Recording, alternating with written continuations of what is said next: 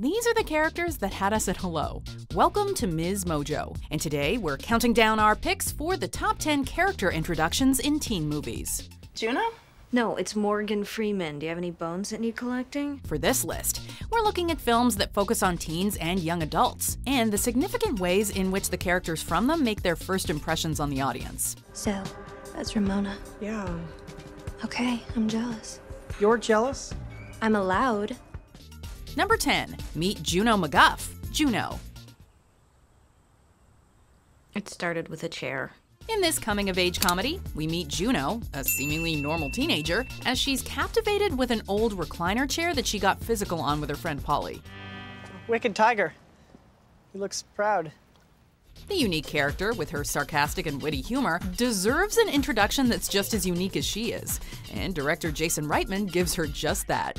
Whether that be her drinking Sunny D straight out of the carton or her distinctive lingo, Juno's intro perfectly encapsulates her quirkiness and unconventionality. Third test today, Mama Bear. Your ego is prego. Number 9, meet Nadine Franklin and Krista, the edge of 17. My childhood had become a raging dumpster fire, and I couldn't take one more second of this intolerable, unlivable nightmare of a— Excuse me. One of the central relationships in this film is the friendship between the protagonist Nadine and her best friend Krista. True to the nature of the comedy drama's coming-of-age genre, we get to see not only the beginning of Nadine's struggle to fit in, but also the origins of her relationship with Krista. It turned out Krista's life wasn't perfect either. This pudding is delicious. I'm walking away. What about your mother? Am I supposed to babysit But you on we got each other through. Portraying the pair's relationship through their introduction is central to the premise of the movie, as it allows us to better understand the betrayal felt by Nadine as their friendship is called into question. As well, the fact that Nadine and Krista's relationship was formed over a caterpillar showcases the odd and often hilarious ways children become friends. If you want, you could be his other mom with me. Really? Number 8, meet Olive Pendergast, Easy A. So here it is, part 1. The shudder-inducing and cliched, however totally false account of how I lost my virginity to a guy at a community college. This hilarious 2010 comedy follows high school student Olive Pendergast as she deals with the repercussions of lying about losing her virginity. This isn't one of those tales, though it sure started out that way. And then it changed pretty quickly when I started lying about some very personal things. Presented through her own first-person narration, Olive's introduction is unique from the other movies on this list, as she speaks directly to the audience via webcam and provides the audience with a brief backstory of the film's events from her own perspective. Fun fact, Emma Stone, who plays Olive, got the role by sending a webcam recording of herself to director Will Gluck doing the opening monologue, which was similar to the one she does in the actual film. Let me just begin by saying that there are two sides to every story, and this is my side. The right one. Number 7, meet the actual Blue, Love Simon. Sometimes I feel like I'm stuck on a Ferris wheel. One minute I'm on top of the world and the next I'm at rock bottom. Over and over all day long because a lot of my life is great, but nobody knows I'm gay. Blue. Throughout this teen rom-com, we are plagued with the question of who is Blue, an anonymous user that frequently chats with Simon online, and who Simon begins to fall for. Unlike the other films on this list, we only properly meet Blue in person at the very ending of the film, which makes the reveal and introduction highly anticipated. Can I sit there? I was kind of waiting for somebody. Yeah, I know. Not only is the reveal unexpected, as it turns out to be Bram, a fellow high school student and acquaintance of Simon's, but it's also extremely heartwarming, as Simon finally meets the real Blue and they can now openly be together. It's kind of crazy, huh? I didn't think you'd come. Me neither. Until I was walking towards you, I didn't think I had it in me. Number 6, meet the Toro cheerleading squad, Bring It On.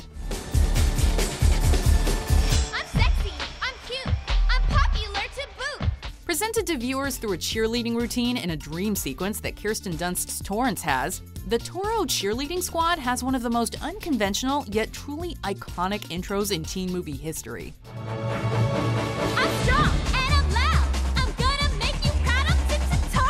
This iconic status comes from the film putting a central focus on the eccentric characters and their roles on the team, making the introduction one of the most memorable scenes of the entire comedy. And with the extremely catchy cheer performed throughout, there is no doubt we will be cheering right along with them. I'm wanted, I'm hot, I'm everything you're not. I'm pretty, I'm cool, I dominate this school. Number 5. Meet Gigi and Jared, Booksmart. Here comes the 1%. Money. I got money. This 2019 coming-of-age comedy follows best friends Amy and Molly as they come to the realization that they focused too much on their academics throughout high school and never really had fun. While Amy and Molly are the lead characters in Booksmart, the introduction of the characters Gigi and Jared is easily the most memorable, and arguably one of the funniest scenes of the entire movie. Not the cemetery or the penitentiary, damn my contemporaries, I'm too legendary. From the song Money by LaKaylee47 playing in the background, to the peculiar paint job of Jared's car, and the dynamic between the two friends in this initial scene, it perfectly captures Gigi and Jared's relationship and eccentric personalities. I just got it back from the shop. I'm napping. Number 4. Meet Danny Zuko and Sandy Olsen, Grease. I did meet this one chick. She was sort of cool. Like Bring It On, Grease also introduces characters Danny and Sandy in a totally unconventional way. We first meet the lovebirds as they both sing to their friends about their summer romance and how it ended in the song titled Summer Nights. Summer loving had me a blast. Summer loving happens so fast. Not only is this tune what puts Danny and Sandy here, it's also one of the most popular tracks to come out of the musical rom-com, reaching number 5 on the Billboard charts and topping UK charts for 7 weeks. The pop number is also set to provide the premise for a prequel to the film that was announced in 2019 titled Summer Loving, and is set to focus on the couple's summer romance as described in the song. The summer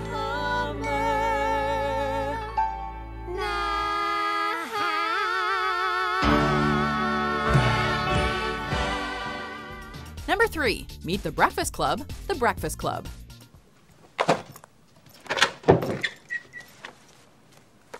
While this teen comedy drama is mostly known for its ending monologue, director John Hughes can also be credited for the way he presented the film's main characters to the audience. We first meet the titular Breakfast Club as they're forced to spend their Saturday in detention, entering their school's library one by one.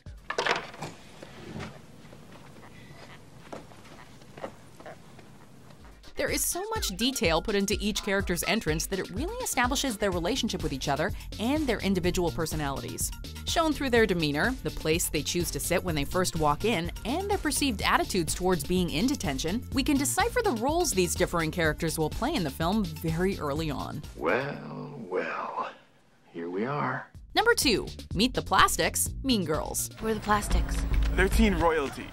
If North Shore was Us Weekly, they would always be on the cover. The introduction of the Plastics is one of the many popular scenes to come out of this 2004 comedy. The most popular girls at North Shore High School are initially shown to us when they're being described by characters Janice and Damien to new girl Katie. Not only are we able to clearly see the group's social domination over the student body, we're also given some of the most iconic lines of the film.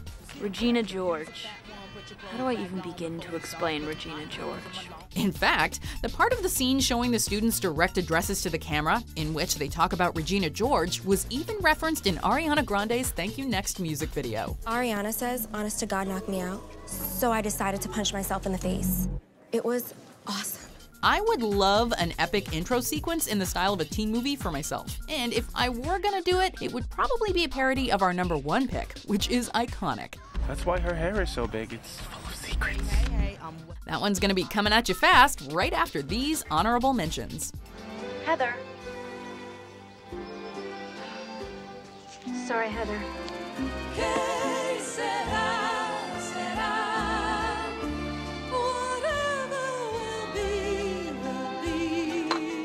How old are you now, Scott? Like 28? I'm not playing your little games, kids. So you've been out of high school for like 13 years. I'm 22. 22. You're dating a high school girl. Not bad, not bad. Thank you, thank you. Dear friend, I am writing to you because she said you listen and understand and didn't try to sleep with that person at that party even though you could have. Please don't try to figure out who I am. Time for school.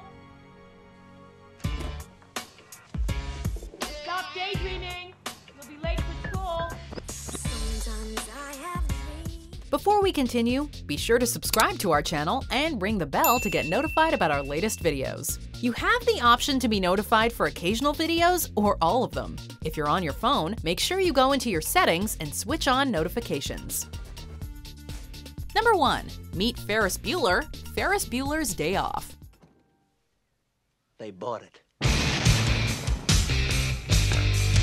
This John Hughes-directed flick is known as one of the greatest teen movies of all time, due in large part to the pitch-perfect introduction of protagonist Ferris. The high schooler's narration to the camera lecturing us about school-skipping techniques and European socialism not only sets the tone for the rest of the film, but has also had a tremendous influence on the introduction of characters inside and outside of teen movies. Life moves pretty fast. If you don't stop and look around once in a while, you could miss it. The way we get to know Ferris has even extended to other films on this list, most notably Easy A, which not only mimics the breaking the fourth wall aspect, but also features Olive with a shampoo-styled mohawk singing into her shower head. Do you agree with our picks? Check out this other recent clip from MsMojo, and be sure to subscribe and ring the bell to be notified about our latest videos.